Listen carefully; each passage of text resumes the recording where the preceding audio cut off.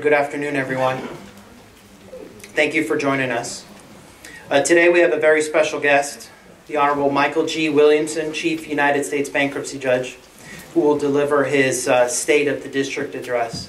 If you'll recall, then Chief Judge Jenneman began the practice of delivering State of the District Addresses throughout the various divisions of the district.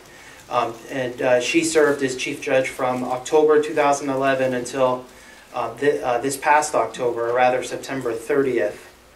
On October 1st of last year, Chief Judge Williamson began his service as Chief Judge of the district, and I'm excited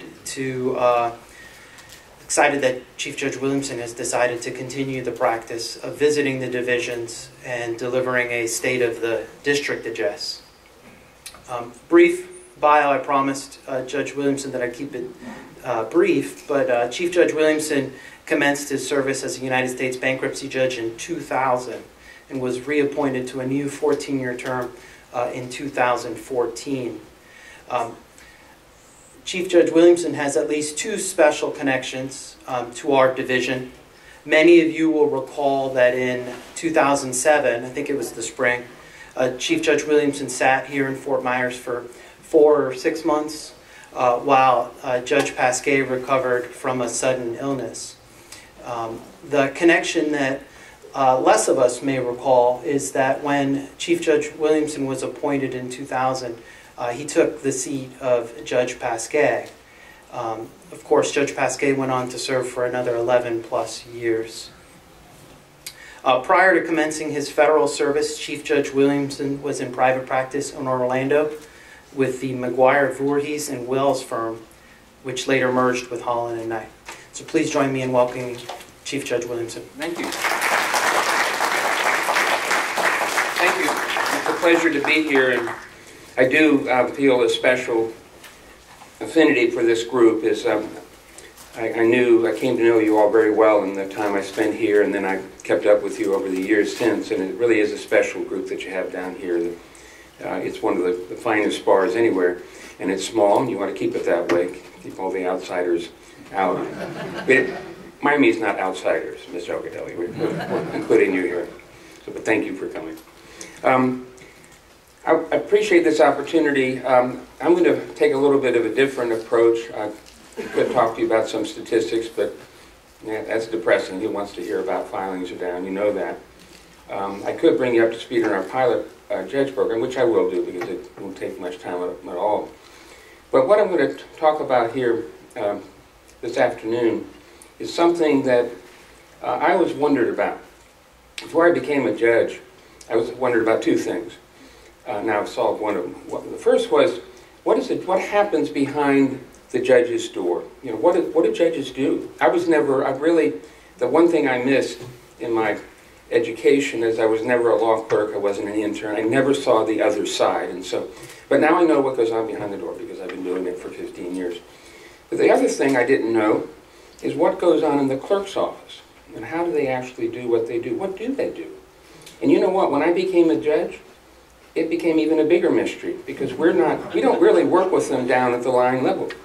All we do is I come to my chambers and there's a calendar, and if it was something important, my law clerk would have told me the day before, maybe I would have prepared, but I usually prepare that morning, I'll go in, I issue my rulings, and that's the beginning and end of my job. As I tell new judges, your job as a judge is to make a ruling and sign the dang order when it comes in. That's it. You don't have to get it right, you don't have to be pithy, you don't have to be cool on the bench, you just got to rule and then sign the darn order. Well, that means I don't know a lot more about what goes on, so I decided I would learn, and as long as I was learning, I would just tell you what I learned. So with that, let me update you on our pilot judge. Y'all probably familiar with this.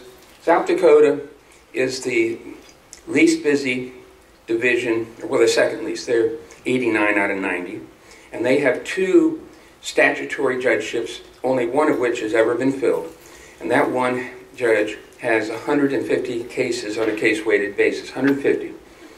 We are at number 2 out of 90, and we had like 1780 on a case-weighted basis. So somebody had the bright idea, and I don't know, this was just so brilliant, I can't believe it came out of our government today, but that's another topic. They said, well, why don't we take that empty spot and share it with the Middle District of Florida? And somehow they worked it out. A memorandum of understanding was worked out between the 11th and the 8th Circuit, so that we're borrowing a South Dakota judge with the understanding if those 150 case-weighted cases ever get to 1,500, we got to send her back. Or send her there, because she's never been there. I can't say who it is, but I think all of you know. And that's going very well, by the way. Hopefully the FBI thing is done, and hopefully any day we're going to get an order appointing the new judge. She will physically be stationed in Orlando, and that's just simply where we had a place to put her, but she'll be in Orlando. Judge, she'll be in that draw. She'll have her chambers there. But we'll also give her some Chapter 13s that in Tampa, so that she'll have things going on in Tampa. And Judge Funk and Judge Glenn have both indicated that they'll give her adversary proceedings in Jacksonville. So if you have any adversary proceedings up there, you may be in front of the new judge. Now let me turn to my topic. When CMECF first went into effect, and thank goodness for CMECF. I don't think any of us can remember, but we can remember, but it was a different world when the mailings were just huge, and getting stuff out and getting service of notices of hearing. We had at that time it was a lot more than this 15,000 here. What happened in 2005, BAF-CIPA was enacted and the cases fell down. But the point here is that we had 137 employees, down from about 180 at the highest point, down to 137, handling the 15,000 cases that we had back then. Our cases have been down, but our case management staff has gone down, down, down. And we have, I was in Jacksonville doing this about 3 weeks ago, and I looked across this huge expanse of empty office area, and almost like a little village in a prairie in an old Western movie where the cubicles were now. There was just this tiny little group of case managers that used to do what it took a room full of people to do. And I'm going to explain to you how they do that. How do 83.5 employees, and by the way, the 0.5 is Paula Luce. Sorry, Paula. But we share Paula with the district court, so that's even better because she wears two hats rather proudly for them. We couldn't do it without her down here. No, Judge Delano just loves to work with her. Let me put things in perspective. That's 30,000 people. Okay, and that sort of gives you a feel. 30,000 people, and we're going to say how many Chapter 7s would be. That be about 66% is what our average is. And how many Chapter 13s? 31%. And I had one of the interns do a little research for me.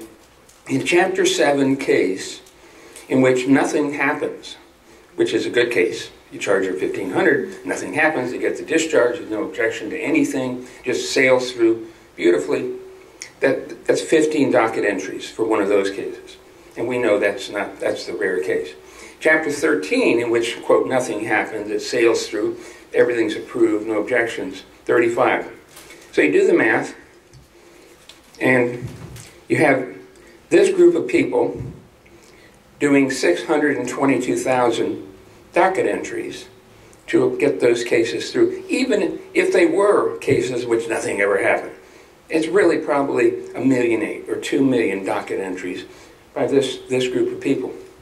Actually, of that group of people, only 38 are case managers, and we're going to get into how they process those cases. So how do they do it? Well,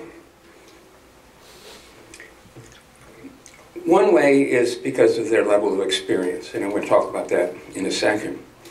But the second has to do with what Judge Gentleman accomplished during her 4 years as Chief Judge.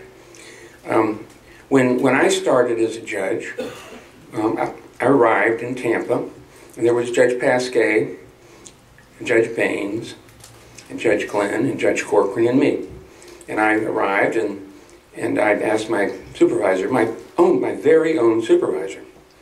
And I said, she said, well, Judge, how do you want to do this? And I said, well, I don't know. How do we do it?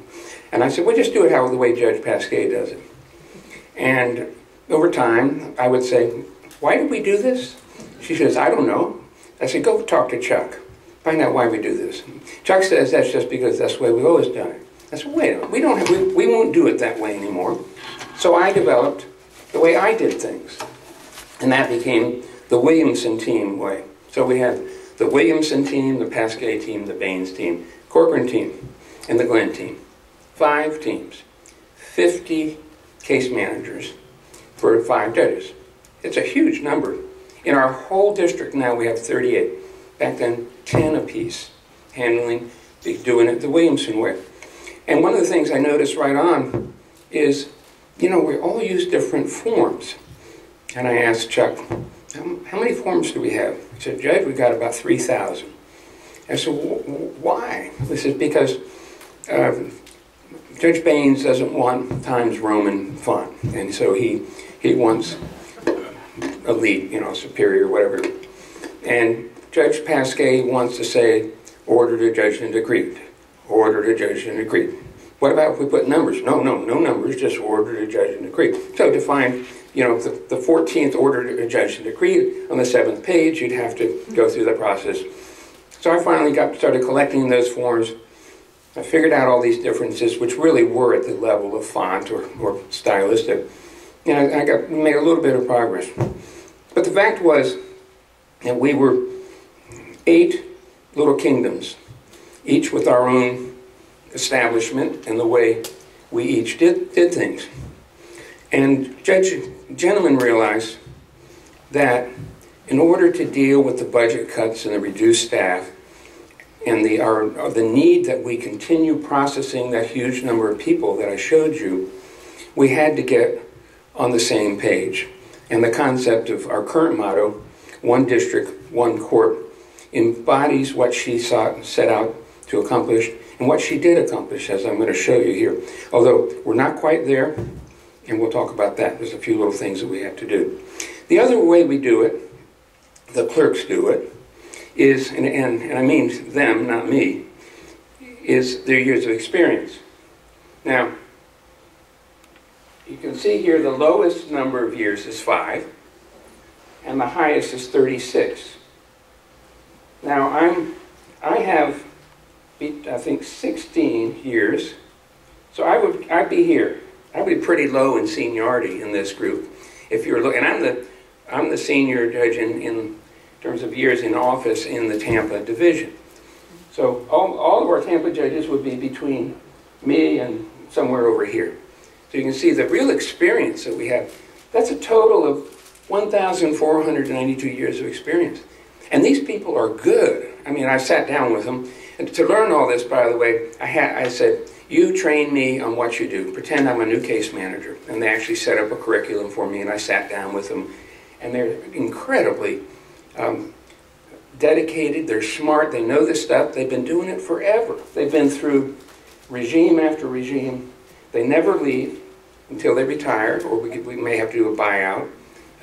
There were a couple of years where we did have to let off a small number of people, but generally they're here forever as long as, there's a place for them in which they will be forever, because we've managed, Lee and Bennett has managed our staffing so that we don't have to let people go.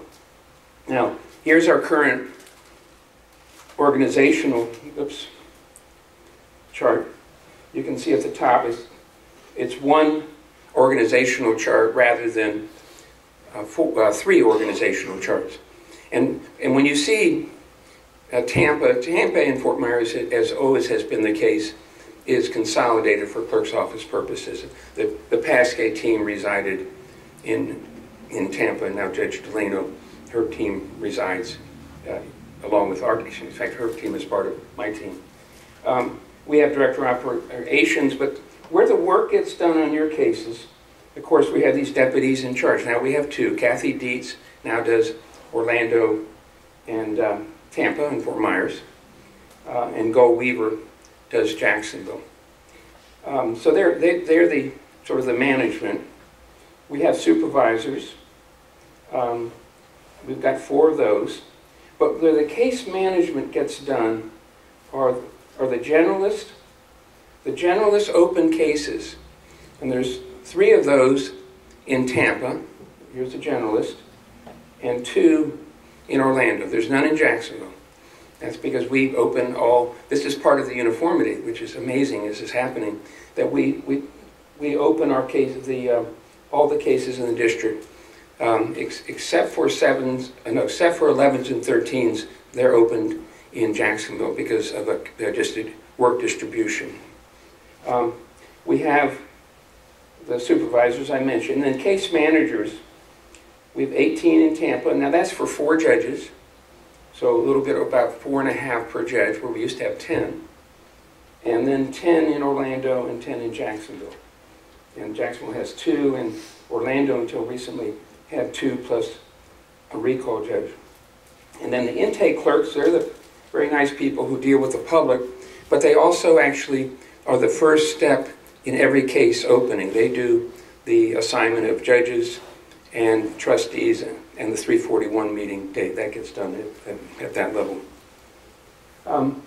Now, in order to get us all on one page, what Judge Gentleman realized, it would not work to get all 8 of our judges in a room and say, okay, we've got 8 ways of doing this 100 things, you all work it out. It just wouldn't work. I mean, it would have, I could say it would have taken years. It would not have worked, because if you ask me the way we should do it, well, obviously the way I do it is the best, because that's the way I do it. I wouldn't do it that way if it weren't the best way. And same with Judge McEwen, and on you go. And so she realized, after she went on this tour and met with over 300 people, she met with the clerk's office, she met with the public, she met with the bar leaders and all that. And she came to the realization that in order to get us all on one page, it was going to have to come from the bottom up. In other words, it wasn't going to be the judges all getting together in one room, the top down. It was going to be getting the clerks all together, and with input from the bar and the trustees and so forth. And then they would come up with what is the best way to do things, because they're the ones doing it. You know, frankly, as we'll come out in this a little bit, it turned out that none of us really knew how we did it anyway, other than my way is the best. And we all shared that view, I can tell you. It's the only thing we had uniformity on. And so she developed these committees. And as you'll see, I'll go through them. Implementing committees is my term. It's one in international development work and legal systems. The implementing committees, or the implementing institutions, are the ones you have to make something. Like you have to have courts are called implementing institutions, and clerk's offices. Bar associations and things of that nature are supporting. And they're just as important, but you'll never get to the website committee unless you have the actual procedures over here. So these are the really, really important committees. As time goes on, the supporting committees become the important committees because their work gets done. But to kick it off, she started with the procedures gathering committee. Now this was the first step. She had identified that our procedures were scattered across 8 teams of case managers. And so she put together, these are all case managers, except for Laura Stevenson, who's the JA for Judge Delano. But the rest of them are all case managers with an enormous amount of years of experience. And they collected all the procedures, and they sat and they sifted through them. They could see immediately the problems. Written procedures didn't exist in each of the division. Most of them weren't up to date. Some were spelled out in old emails or collections. You know, it reminded me, years ago, Judge Pasquet asked me to chair the original Rules Committee, and so I embarked on the task of doing a set of local rules. We didn't have them in 1984. And what I did is I collected all the procedures from all of my colleagues around the Middle District, put them in a pile, and started working on coming up with something. And that's basically what they did. They came up with what were the procedures, and they sort of came up with some preliminary ideas as to the way they thought it ought to work. And they sent their results to the procedures drafting committees. And this is a slightly higher level. And you can see it's a smaller number. Michael Schumpert is the head, clerk, or below Gull Weaver, is the supervisor in Jacksonville. Mary Maddox, who is the grammarian and scrivener, Tina Mason, Sarah Mason, and Christine, who was one of the CMECF administrators. And they sat down with the input from the drafting committees, and they came up with one draft procedure for each thing. The use of automation became a big part of it, and they were able to come up with a procedure.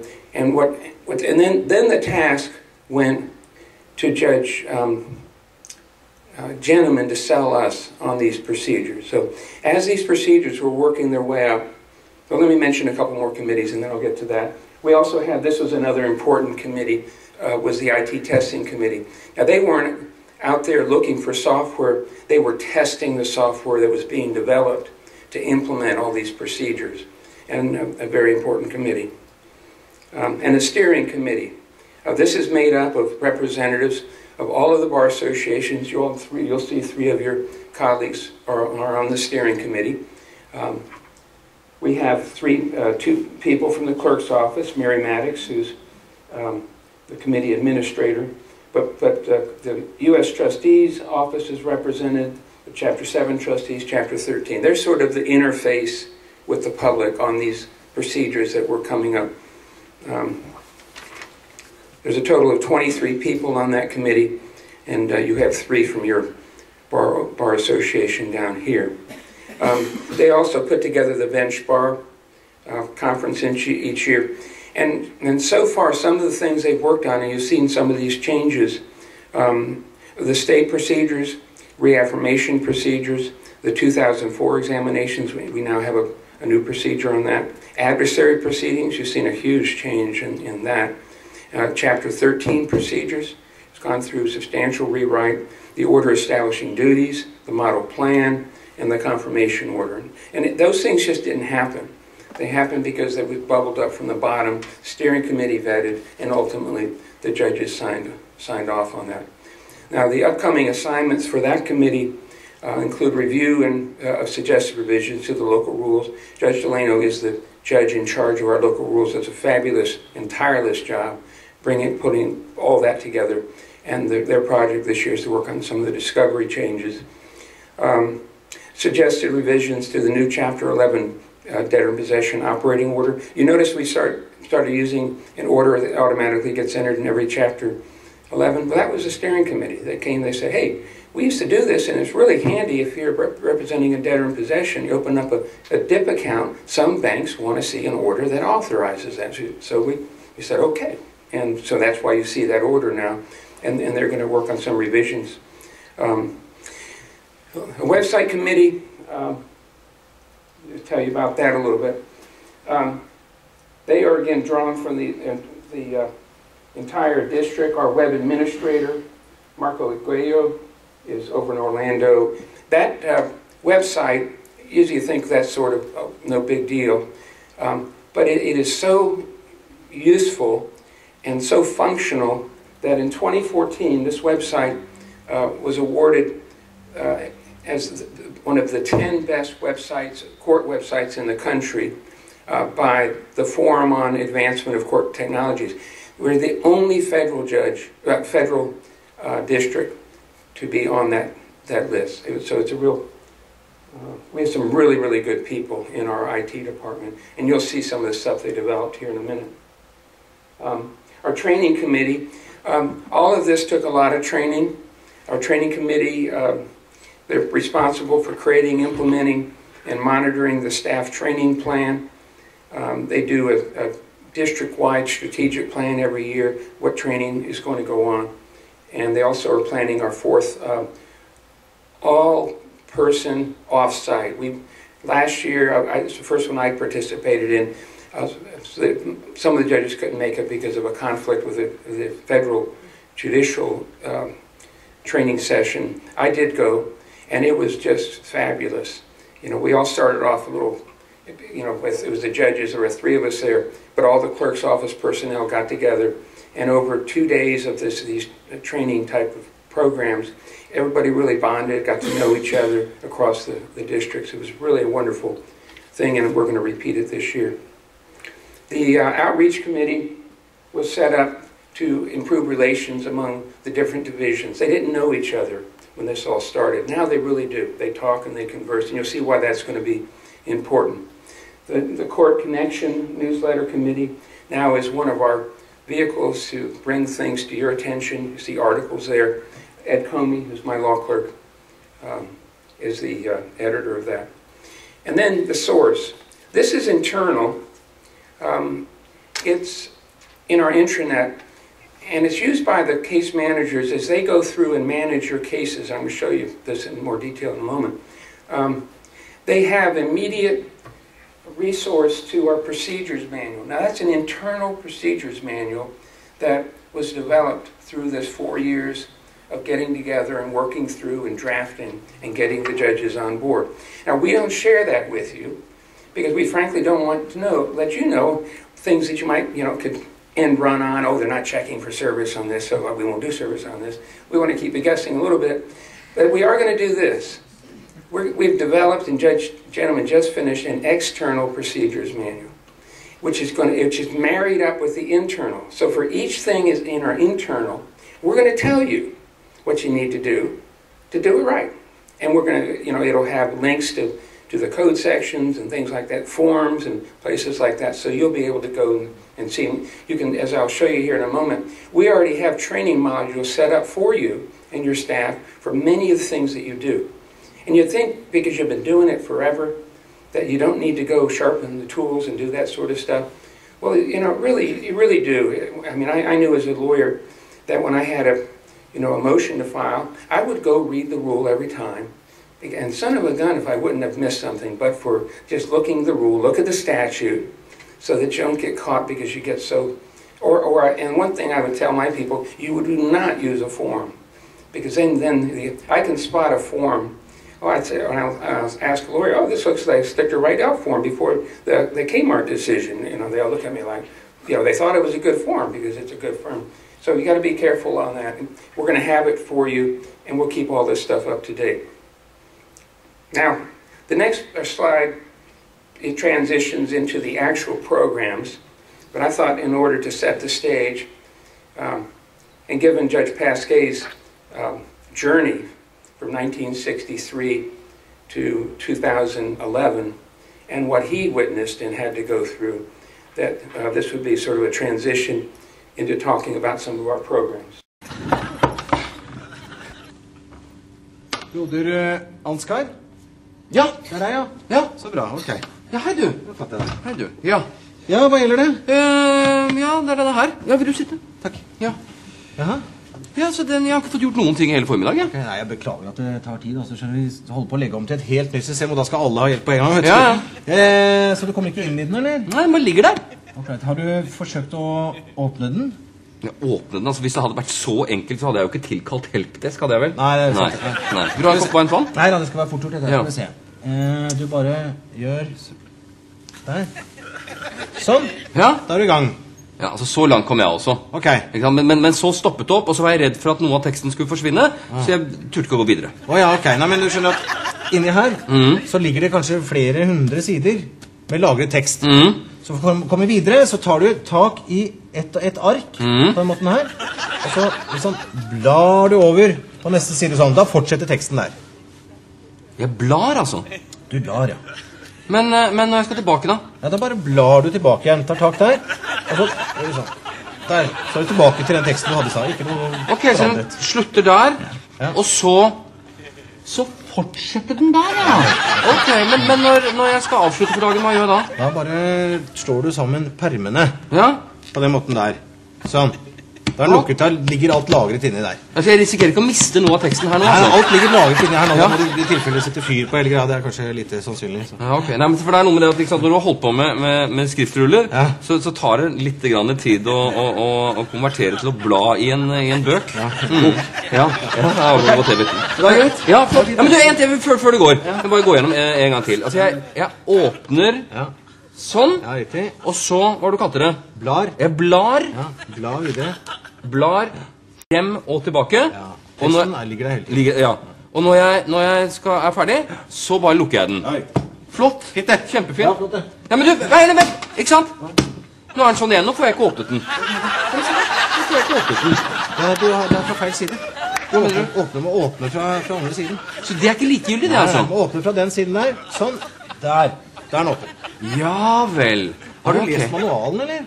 Manualen? Jeg skal følge med som manual og som brukerveiledning. Det er sikkert den der. Der, vet du. Å ja, I den, der ja. står alt sammen. Ja, men ikke sant, der har du samme problemet. Får den ikke opp. Åpnet den, så. Ok, det skulle vi kanskje ha tenkt på. We had to start somewhere. And these are the programs I'm now going to walk you through. And these are the programs that drives this system, this one court, one district. CMECF, you know CMECF. Can you imagine living without CMECF and what it means to us and just can't go on? And the amount of ability that our clerk's office now has because the ability to process things electronically, and same with lawyers out there. But we didn't have, Aqua we developed all internally, not me, but the people in internal, Mike Brown and Bill McGinnis are two of the key people in that. Brilliant programmers. They created that out of nothing. That's going to be probably one of the national models. ADI was, I think came out of Utah. I'll get into that a little bit more, but basically I call this one HAL. Remember HAL the computer from 2001 A Space Odyssey? Well, that's what HAL does. HAL, ADI, makes decisions that used to be made by our case managers. And the sort of the rule of thumb is if these 4 or 5 conditions exist, and a case manager 1,000 times in a row without no deviation does this, then we don't need a case manager to do that.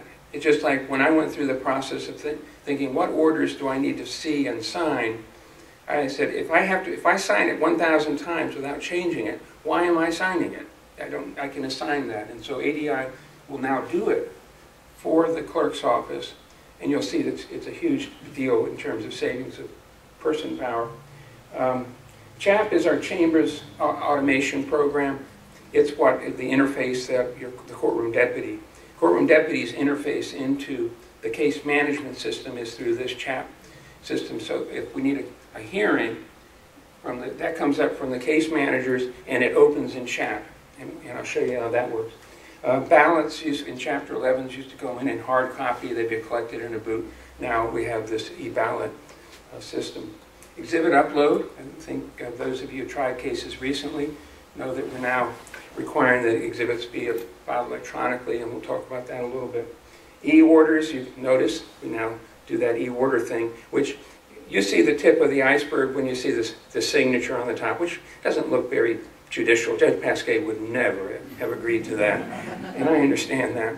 But it's a lot more than that. E-orders now, and I'll show this to you, allows you to track where your orders are, and then we can find it for you, and we say, okay, we'll get to that. Whereas before you'd call for an order, and everybody looked like you, why are you calling? You know, it's somewhere in the system. Somewhere in the building is your order, no more.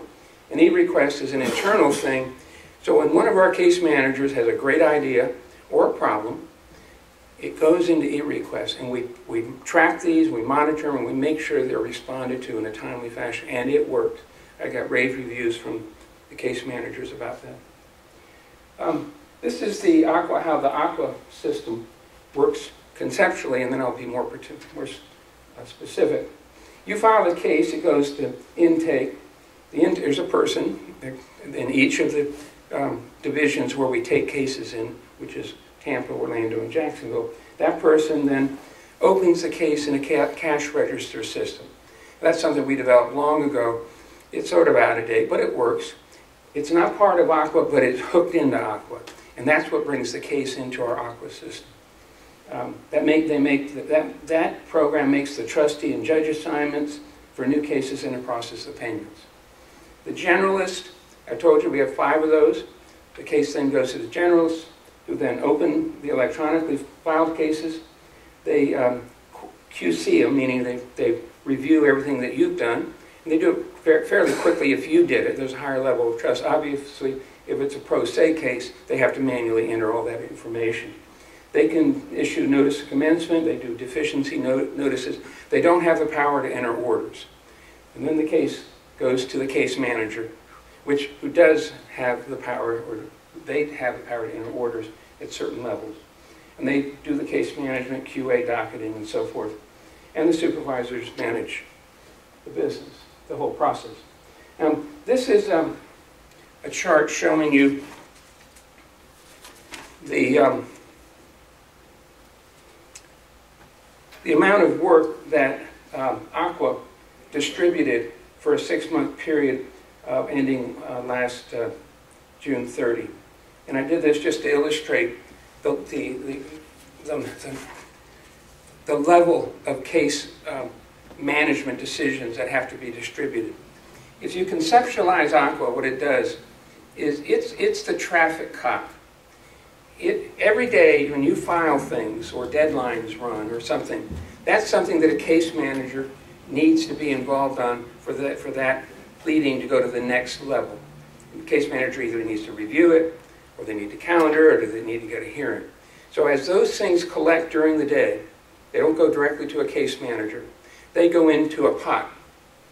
And because the case managers are working on yesterday's stuff that came in, I mean, it's not instantaneous. The only thing that's instantaneous is the orders signing, because then those go through right away. But those things collect all day. And then at 12:15 a.m. the next morning, 365 days a year, Aqua assigns the various functions that are performed by our case managers. And here this is the total. Claims. You can see in this 6-month period, Aqua assigned 24,000 claims for QA. In other words, claims review, they go through, they look at the PDF, they look what was entered in the system, they make sure it's all accurate, and if it is, then the claim gets officially docketed.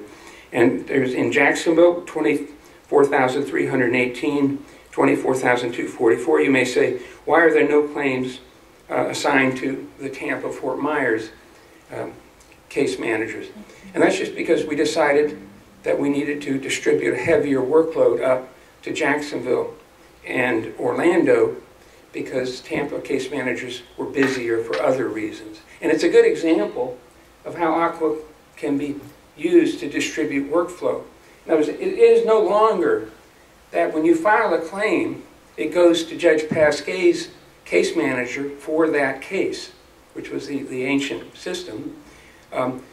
What if, unless that case manager were out that day or on vacation, and then you get in all these. Now it all gets distributed without any relationship to the actual case.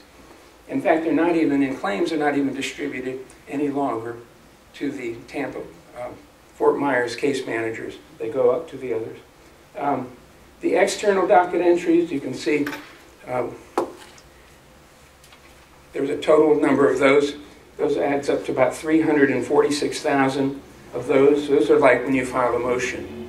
They come into the pot, you get assigned at 12:15 a.m., then they go to one of the case managers in the divisions. Right now, all of our case management for your cases in Fort Myers are being distributed only to the Tampa case managers. That's for docket entries. Your claims that get filed are being distributed to Orlando and Jacksonville. Your orders are also being distributed locally. And the case openings are being distributed to 5 generalists without any regard where you're from. So a case is filed in a Fort Myers, quote in Fort Myers, it will be assigned to one of 5 generalists in either Orlando, there's 2 there, or one of the 3 in Tampa. If you file a case in Jacksonville and it's a Chapter 7, it will be assigned to an Orlando or Tampa generalist.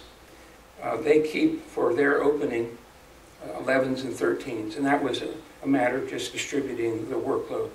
So you can see, and the point of all this is now we're not there yet because we still we still do the Tampa case management in Tampa for Fort Myers and Tampa for a lot of things like the docket entries, but it's still being distributed to all of our case managers without regard to what judge it is. Okay, here's the if a case is filed in CMECF, petition is filed, it goes to the intake, and that's the very nice person that deals with the public. They will then enter it in the cash register system. That's what gets a judge and trustee assigned. They then send it back up, and Aqua then will assign it to a generalist. Generalist then will go in and see if are there data entry errors. They can correct those. Are there deficiencies? They do the notices of deficiencies. If there aren't any, they send the 341 notice. Well, they do anyway, and then they send the notice of deficiency. So you get a notice of deficiency, that's from a generalist. It then goes back in the Aqua pool, gets reassigned to distribute to a case manager for the case manager review. Now, this is the work screen in Aqua. This is Debbie Kirkies. She was my trainer, and I sat down with her. This is when she comes to work in the morning, this is what she sees. She has in her, what Aqua is giving her to do that day, there's 16 orders, 117 docket entries, 39 deadlines, and 1 claim. And she's checkmarked docket entries. She wants to work through those first today. And then she wants to do them by case. That opens up this down here, which are, and Debbie likes to work in just order, so what she would do is click on that. But you can see all the information is there. The docket type, this is a docket entry. This CSDQA is court scan document. In other words, if Chambers scans a document, they will get QA'd by the case managers. Just because we do it doesn't mean it doesn't go through the QA process. The date filed, what it is, and this is an actual link to it. And then she'll click on this, and that brings up this screen, which is the specific case. That's one of my cases. They go through, they QA it, they can edit the docket. Let's say you put down the wrong docket. You call something a motion to determine secured status when it should have been a motion for relief from stay or something like that. And also they check negative notice and so forth. Okay, this is a motion, the process. When you file your motion, these go directly to a case manager. Your motion goes into Aqua Pool, gets assigned at 12:15 a.m. and it goes to one of the Tampa case managers. They then see if there's any deficiencies, no certificate of service, no reference, to whatever it's relating to. A negative notice might not be right. They can then address the deficiencies. If it's on negative notice, and if the time is run and there's been no response, then an order will be entered. If it's not negative notice, they have to consider, do we need a hearing scheduled? And no, but then an order submitted, yes, goes to CHAP, which it goes to Chambers for assignment, and so forth. And here's the motion to determine secured status that Debbie Kirkies would see, and what she would use. Here it says edit docket text, motion to determine secured status. You could go in and edit what the entry was. This is CAR, the wrong case filing. She can go in and correct the wrong case on the spot. And this is a claims review, which would pop up. And she'd go down, open up the claim in PDF, and then edit the entries that were made to make sure that whatever information was put in there that you would see in the claims register is accurate. And then she can actually correct things at that stage. So all of your claims get QA'd. This is a screenshot of the internal procedures manual that is open, sitting there open. when the case manager is working. This is an example. If it was a motion to determine secured status, this is the internal procedures manual that Debbie Kirkies would have open, and this is actually going to be 4 or 5 pages long. Now the benefits of Aqua is that we evenly distribute our work among case managers. We share uniformly. Our workload is evenly distributed across the entire district. We can locate documents when we're looking for them. Things can be reassigned. And Aqua knows when people are on vacation, so it doesn't send things to case managers who aren't there, because it is tied into another program, and that's our leave program, where all of the leave is kept track of. ADI, I mentioned that this is how the computer, these are the items we now do use for ADI. This isn't something you'll see the physical manifestation of it on your end. It's not anything that you get involved in other than you're on the receiving end. And let me give you an example of that. A notice of claim filed by the debtor. You know that creditors file claims, but debtors can file claims for creditors, and trustees can file claims for creditors. That happens, not often, but it does.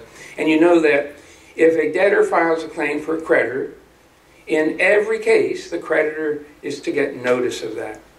We don't need a case manager to be thinking that process through. We know that. So ADI just does that automatically. When they see that the debtor filed a claim for a creditor, ADI sees that, and then we'll go in and notify the creditor and file the appropriate papers in order to process that.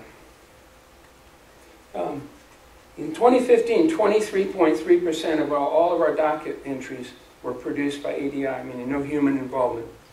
In December 2015, it was up to 27%. And from December 2010 through December 2015, there were 15.6 million keystrokes that were saved, which is, it gets back to how do 38 case managers process that many cases for that many people. CHAP is our Chambers Automation Program. This is the old way we used to keep it. It really is. You remember that, the books, used to get out and Judge Paskey, well, give me a hearing time, whatever you got. It would take a while. And this is what they come up now. What Aqua's integrated into CHAP. CHAP is not one, we didn't invent CHAP, but we found it. And we liked it. And so we adapted it into our system, and so it's tied together. So that when the case manager that's QAing your motion says, oh, this is going to need a hearing date, or we need to send it to Chambers for hearing. But if they send it up, we need a hearing date, this entire line there will be populated with all that information. So the case manager doesn't have to renotice it, except that the case manager will then fill in the date and time of the hearing. And then that goes back. This is a noticing directive, which will be immediately prepared. Once the courtroom deputy fills it in CHAP, it goes back into Aqua, and then that interfaces with CMECF. So this entry is not an official notice from the court. Noticing directions. Paul Donovan is directed to prepare, file, and serve the notice of hearing on interested parties within 3 days. Failure to do so will result in cancellation. Now we're in ADI world. So, and then let's say Paul Donovan does it, he would do it there. But if he doesn't, he gets a reminder. ADI automatically notices that there's nothing in the docket reflecting a notice of hearing. So it reminds Paul Donovan. And then it says, failure to do so will result in cancellation. No case manager involved. When Paul Donovan doesn't do it, the hearing is canceled due to notice and service not appearing on the docket. So it's all done by ADI, no human involvement. We're also now making available to Chapter 7 trustees the ability to self-calendar certain events. And eventually we want to expand that to attorneys and so forth, but this is at this point a test project with the Chapter 7. If you want to find out a hearing date or what's on my calendar, the best place to go is to our website and enter my name or Judge Delano's name, and then go to it's updated within 3 to 4 hours. There's no better source than CHAP. Ballots, I mentioned those. When you used to be, you just send them in a paper. Now you fill out this. This generates a ballot report. which then lists all the ballots, accept or reject. Electronic exhibits. You all know that in bankruptcy court we tried a lot of cases, but every one of them, for the most part, is a document case because we deal with contracts, and so it's going to be exhibits, maybe just 10 exhibits. But sometimes, we've all had them, there might be 100, there might be 1,000, there might be 3,000. And as judges, we do have those cases. And in every one of them, I would say a third of the time is spent fumbling with exhibits. Your Honor, may I approach the witness to assist in the witness finding exhibit 1,293. And one thing you all may not appreciate is we as judges are struggling just as much as that witness. I'm still back 3 exhibits ago. I don't want to tell you that because I'd be embarrassed that you don't know that I'm still following. I'll be 3, and I'm not following anything because I got to get that exhibit from this huge binder. And they're always, we go like this and we turn them, and it's just not. There's got to be a better way. So I had a big case. I said, well, listen, I want each of you to have a paralegal sitting next to the witness stand and assist the witness. And I want one for me, too, because I want to be assisted. And they said, Judge, we got a better way. We'll just do it all electronically. And so I had them show it with a thumb drive. And we did that for a couple cases. And the idea is the thumb drive gets exchanged, and that's the exchange of exhibits. And then in trial, we have our official exhibits, it's in the thumb drive. And if there's an appeal, we'll find it. I think it goes into a box there somewhere. And so we got thinking about there's got to be a better way than have it in a thumb drive sitting in some courtroom deputy's drawer. So we created a V drive for a few cases where the thumb drive would be uploaded to the special drive in our system so that no one, and that didn't sound very good either. And that's when Mike Brown, this brilliant computer guy, created the system where you can now, as long as you save your exhibits in number, like Plaintiff's Exhibit 1 is the document number in the folder, Plaintiff's Exhibit 2 and on down, and then put those all in one file called Plaintiff's Exhibits. And then when you open up, there's a evidentiary exhibits for trial is now available to you. And it's available for the main case or adversary. It says, this filing is on behalf of, and if you're in the case, your name will be there. Brief description of exhibits, plaintiff's exhibits. And then you go in and you choose the file. We want you to file separately the exhibit list. And that's going to be the document that the courtroom deputy checks off received or offered, not received. Because that way we know what's in evidence. And then the exhibits, you direct the computer to where the file in your computer where all those exhibits are. And then it goes through and it opens up. And that's what it looks like. So exhibit 33, or docket number 33 would be all of your exhibits 1 through 10,000 or whatever it is. And we're now installing in all the courtrooms in Tampa, and this will be district-wide. But I know I've got it now in my courtroom where every place has, the lawyers on each side have their own screen. The witness has a screen. There's one for the whole room. And when you go in, you can use our computer if you want. We'll give you a mouse and a keypad, and then just open up your docket, go to your exhibits, open them, and then you can use that. And they just flash up there. It's very, very, I'm having lawyers do this, and they're amazed at how simple it is. Or you can bring your own computer and plug it in. We don't care. And then use your own. What I find, the software that I'm really excited about was the one where you can draw a box around the inconsistent statement, and it blows it up. I mean, it's really effective in trial. And you can then, print screen that and save that as an exhibit or what have you. We're also going to make, the new screens we have, you can, they're touch sensitive, and you can circle something, and you can save that, or you can annotate, or have the witness describe, something on there, and then we can save that as a demonstrative exhibit. And then our e-order system, if This was a submission screen for the prior order program. And now when orders are submitted, they go into Aqua. They get looked at by a case manager. They may note some deficiencies. So they may reject it, send you an email, you got to do such and such. Otherwise, they come to Chambers. Chambers internally, we each have our own way of handling those. It'll either be signed or rejected, sent back to you. And then it's routed back for docketing.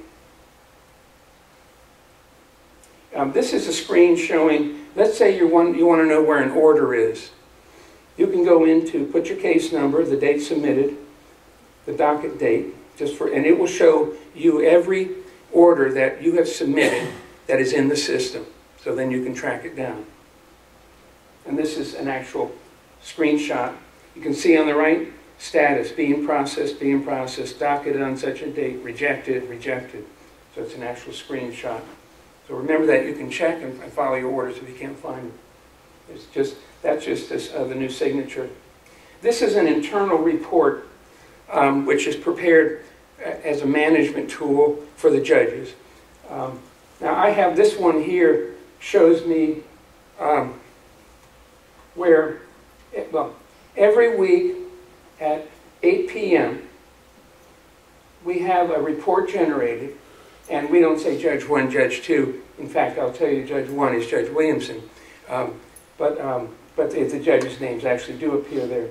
And then I get this report and then send it to the judges, but just their own information and the average for the district, just so they can have that as a benchmark. But you can see Judge Williamson had 69 orders somewhere in his system. Some of those were in Aqua, and there's nothing I can do about that. They're just processing through. Supervisor has 1, the JA has 34, and that's a lot. But that's because there were a lot of orders. 4 in the law clerk. And then, but this is the more important number, and I had him add this, is what about over 3 days? Well, it's only 4 over 3 days and only 4 for the law clerk. And that's not too bad. That's 8, average is 5.7, and so maybe I need to follow up. But anyway, this has been useful for the judges internally to be able to follow how they're doing on their orders. And we all tend to be competitive. We try to keep those numbers down. E-requests, I mentioned that we have this internal. We've had over 1,321 e-requests. It's an internal thing. Doesn't involve you all, but I tell you, they love it. When I talk to case managers, they really get responses. They have this great idea, and they can send it up, and it gets looked at, and we track those. We have electronic training modules available for you. Make sure your staff knows about it. You got a new lawyer doing something for the first time. Let him or let her go through and go through those. Also, you see here, we have CLE seminar presentations. Now this one would be pretty boring to go watch again. I wouldn't recommend it, but they've got things in there that affect things that you do. And so keep those in mind. And this is the external procedure manual. It's sitting on my desk. We're about a week away from getting it out, but we're going to have an external procedure manual which will match our internal ones, and then we'll have some programs for you all, maybe some brown bag lunches where we can go through and tell you what's in there and walk you through it. I think it's going to be very useful to you to know, so there's no mystery to what it takes to get things through our system. There's some of the different procedures in the external. Leanne Bennett is the glue that makes this whole thing function. She got this year an award from the administrative office, the director, the #1 person on the administration of the court system. She was the person chosen for his award for the incredible job she's done. And she sits on numerous national committees. She's in the know. She works on our budget stuff. And she always remains available to me. There's not a day that goes by that I don't talk to her on the phone. I talk to her coming down here. And Kathy McEwen made us all very proud. She received from the Chief Justice of the Florida Supreme Court the Federal Award for Excellence in the Public Service because of her pro bono work that she's done. She's just never quits.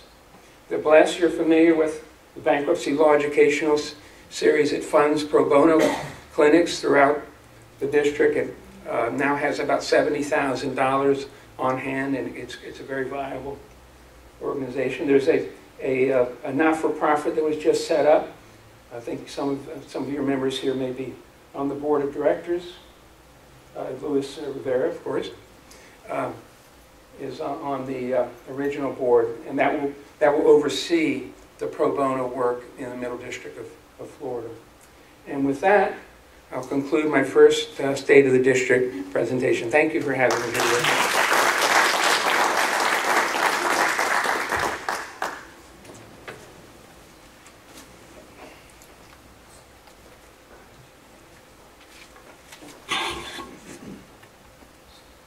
I just had a few words to follow up. First of all, I really want to thank Judge Williamson for coming down.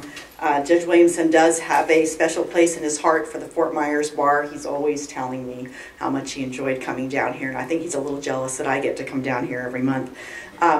One thing I really need to share with you all is that we all talk so much about what Judge Gentleman did in the last 4 years as she was Chief Judge, working to bring us to being one court with in one district. And I really didn't even think about this till we just finished up with the judges meeting earlier this week, and I mentioned it to Judge Williamson as we walked over to the room here today. One of the reasons that Judge Gentleman was able to do what she did is because starting before I came on the bench, which is almost 8 years ago now, Judge Williamson really made the same effort in Tampa, because as Judge Williamson said, there were 5 judges in Tampa when he joined the bench, and everybody did everything every different. And we had some, I won't call them knockdown, drag out discussions, but we had some arm wrestling going on some issues, and we really managed to put us in a position where the Tampa judges were pretty unified as far as procedures for Tampa and Fort Myers. Jacksonville had always been pretty much unified, and that's because Judge Funk came on. A long-term judge had been Judge Proctor, and Judge Funk did things the way Judge Proctor did. And Orlando had always been unified because Judge Brisman and Judge Gentleman had a pinky promise to do things the same way procedurally. And so really Tampa would have been, when I came on the bench, 4 judges, each having a different way of doing things, and that would have been different from Jacksonville and Orlando. And it's really Judge Williamson that made the difference in Tampa. One of the things that we talk about, and I know Judge Williamson says it every time he comes down here, we talk about Judge Pasquet being an icon. And I know there are probably some of you in this room that didn't appear before Judge Pasquet, but Judge Pasquet really was an icon. We have another icon in the room, and that is Judge Williamson. And I really appreciate everything that he's done for our court and for our district. One thing that probably was going through your minds during Judge Williamson's presentation was that from your perspective, the clerk's office doesn't do as much as it used to, because one of the reasons that the clerk's office has been able to do more with less is because we have offloaded some functions back to your staffs, and so we're requiring your staff to serve orders, which you used to do before CMECF, so that's just, you know, back to the you know, less recent past, but also requiring you to notice hearings, and just with the advent of CMECF, it's, you know, your staff and you yourselves to a large extent create the dockets. It's not just the docket entries that are being made by the clerk's office staff and the case managers, but it's your staff and yourselves that are creating the dockets with your docket entries. But I think, as you can see from Judge Williamson's presentation, it's not as if a lot of work was offloaded to the lawyers and the lawyers' staff, and the bankruptcy clerks are just sitting back and twiddling their thumbs not doing anything. There's so much work that is being done behind the scenes, and I think it really is helpful to have an appreciation of that. One thing that I wanted to mention to you all, and Judge Williamson mentioned about local rules, we have this local rules cycle I know I bore you with every year, but March 15th, the new revised amended local rules for this year's local rules season, which will complete a rewrite of every single local rule that we had going back 5 years ago. Those on March 15th, the revisions will be posted for public comment. They'll be on the court's website. It's easy to click on a link and pull up a rule, and I really hope that you'll take the time to do that, because we do look to the bar's input on these. It's really helpful to have input from the local bars and the local attorneys and kind of get their input. One thing that Judge Williamson mentioned, he talked about Judge Gentleman saying wanting to develop procedures from the bottom up rather than the top down. And I had to confess to Judge Gentleman about a couple of weeks ago, I never had any idea what she was talking about. I thought it was just this nice catchphrase. I didn't even know what she meant. Anyway, I finally figured out, oh yeah, the people that are doing the work, that are in the trenches, they should be telling us how the things should be done. So we do look to you all for your input on those things. One person I want to recognize who's here today is Lori Elwood. Lori is one of our IT staff, and I have to tell you that when we were watching that little video with the book in the medieval ages, that's probably what Lori felt like when she goes with my phone with me. Like, Judge, the reason why you don't have any storage is you have all those pictures. She shows me how to move those little icons. I still can't make them go. Anyway, that was just a repeat of our conversation last week with my iPhone. Another person that's here today is Judge Williamson's longtime judicial assistant, Mary Maddox, and those of you who haven't had a chance to meet her might want to say hello. And those of you who haven't yet met Judge Williamson, I'm sure he'll be here for a few minutes, and please come up and introduce yourselves to him. Lastly, just a reminder, the ABI Annual Pasquet Memorial Seminar is coming up March 31st, April 1st, April 2nd. It is at the Sheraton Sandkey in Clearwater Beach. The hotel itself, our block of rooms, is completely booked. There is a Marriott across the street that maybe is a little bit less expensive because it's not right on the water. But I do hope, if you haven't already registered, that you'll think about registering. We have copies of the brochure there on the table.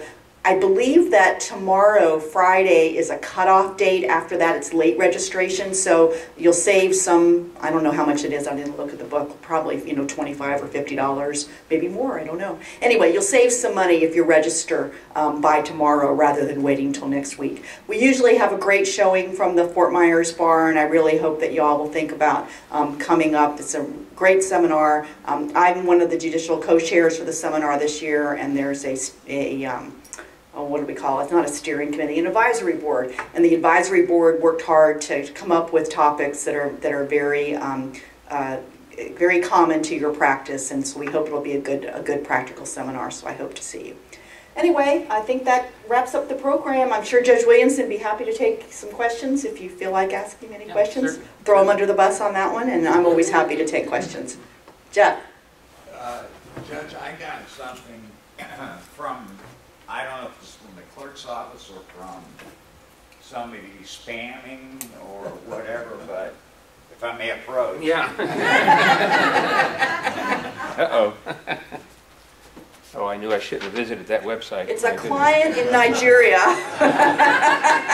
No. Just send your check. We filed a for 7 $10,000 yesterday in a case, and I get this today. I didn't recognize who it was from, Yeah. and I didn't want to click on anything because I didn't want a virus or... Okay. Lori came here specifically for this kind of Okay. so she can help you. There are some private entries now where you'll get a notice of something filed like under seal or something like that. And in fact, I get these notices and I think they're spam. But I've been told, no, Judge, that's letting you know something was just filed under seal. So Lori, you want to take a look at this? This is... says, I didn't recognize who it was from. you may view the following bankruptcy notice once without charge. I mean, it appears like maybe the... It looks like a pacing notice. Yeah, BNC. BNC, EDI, Noticing Center. Yes. Let's just say they're either really, really smart hackers, or it's the Noticing Or it's Center. authentic. Yeah, it looks authentic to me. Okay.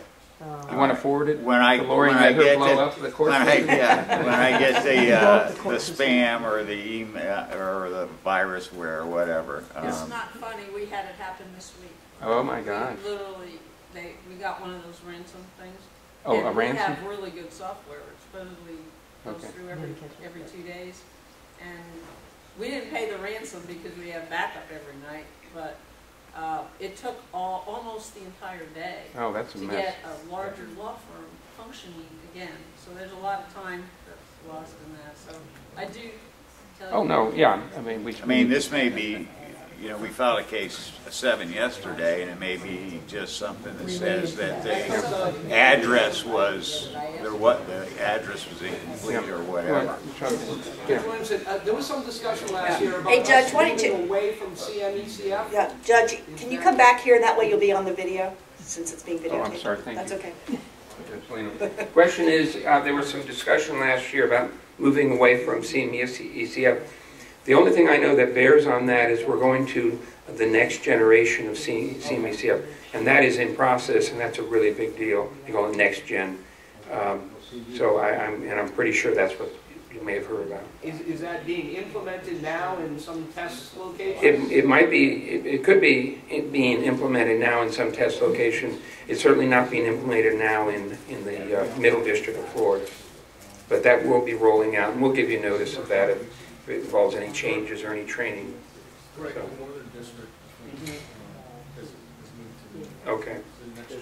The district one. Oh, okay. Any other questions about anything? Okay. Thank you all.